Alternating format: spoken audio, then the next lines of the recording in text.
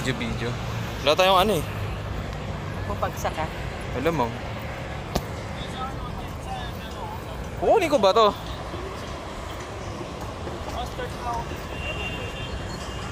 So this is the Oppo Reno 2.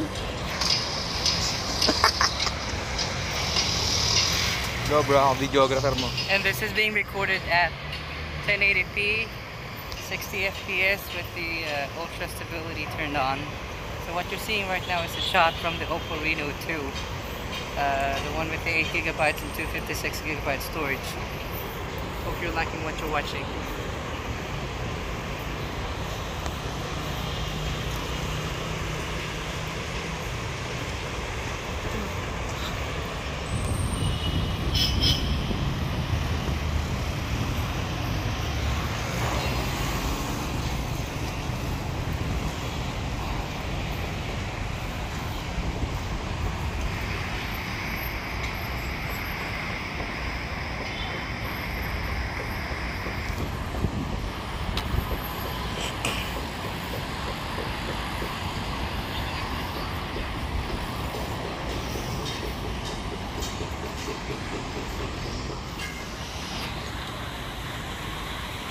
So this is the video sample from Oppo Reno 2 smartphone on 1080p resolution with the ultra steady mode turned on, and this is just a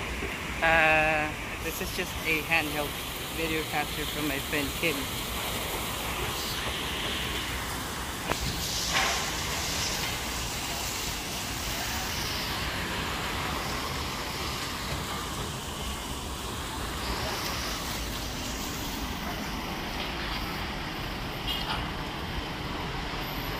So as you can see,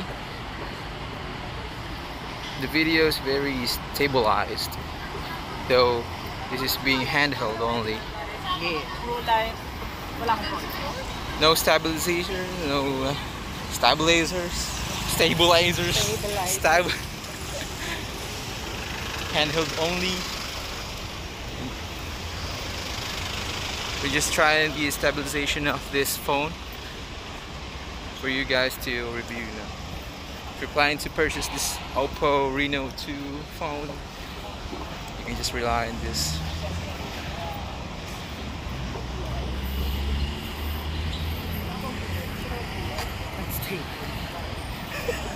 Super stable, bro.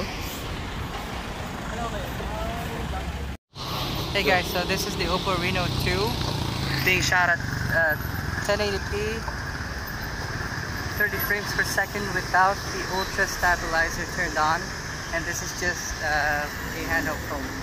Hope you're liking what you're watching.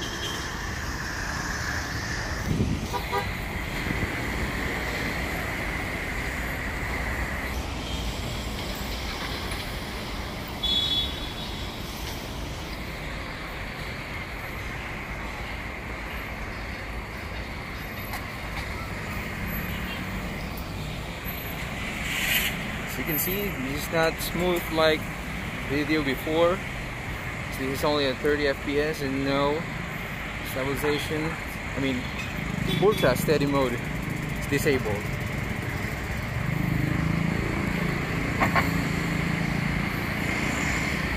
Sobrang steady niya kahit wala yung Remove yan, cut yan, cut. So kahit wala yung ultra steady mode, kita nyo napaka-steady pa rin kasi may optical image stabilization ata itong phone. So far, Based sa specs, meron siyang OIS at EIS. yes. So both modes are good for this video. Kung naka-on yung ultra stable, Ultra steady mode, bro. ultra steady mode, napaka-smooth niya, naka 60 FPS. Kaso pag cinematics, siguro nagugustuhan nyo rin, Taiwan ko. Basta, mamaya titignan natin yung ultra wide shots ng video. Makita natin resulta.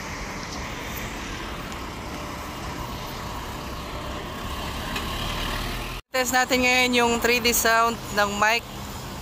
Salita ka nga, Kim. Masal sa inyo mga niga, mga tropa. So 1 times. Isa pa. Isa pa. Let's go sa inyo mga tropa. Isa pa. Let's go sa inyo mga tropa. Ayan. Camera sharp. Ayan. Pwede na pang vlog yo. In other words, yung surround sound niya is enabled. So habang sinuzoom namin yung microphone ay yung camera, pati yung layo nung nagsasalita sa mic is parang lumalapit din siya. Yun yung 3D mic niya na feature ng phone. So ngayon wala to ultra steady, kamay ko lang gamit ko. No stabilizing. Habang nagre-record kami parang nararamdaman ko umiinit yung bandang taas kasi nga aluminum siya. Given naman yun.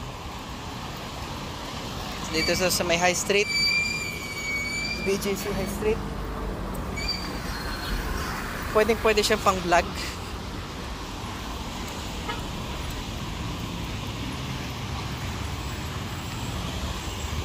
Ito na yung normal na lens.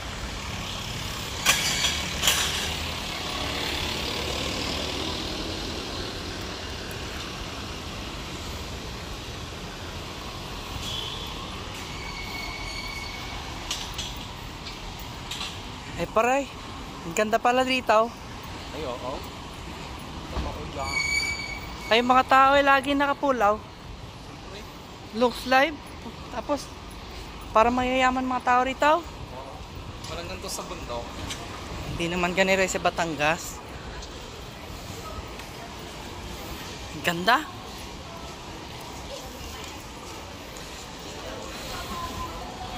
Hindi mo may Beyblade station pa doon, oh. Beyblade. Dami tanawan ay.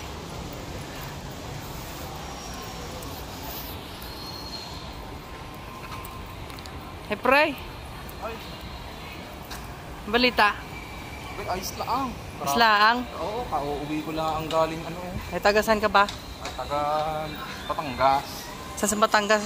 Sa ano, nakalimutan ko, madaming lugar sa Batangas eh. Gamit ka tong ultra wide angle lens. Anong lugar ba tawag dito? Tawag dito ay ano?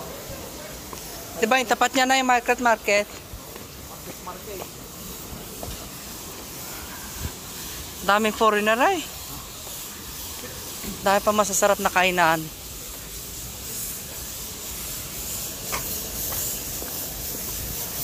Pwede ka magdala ng chicks dito. Dito mo na lang i-date. Pwede.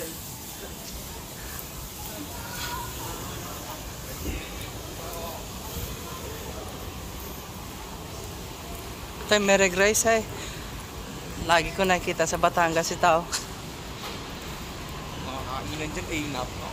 Pagka mahal-mahal naman ang pagkain. Kunti lang serving.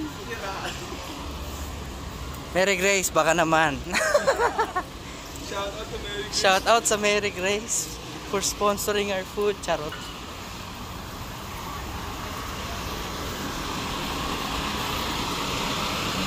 So ito yung biyahe namin guys, pauwi from work. Dito sa BGC hanggang Alabang. Balikan ko kayo mamaya.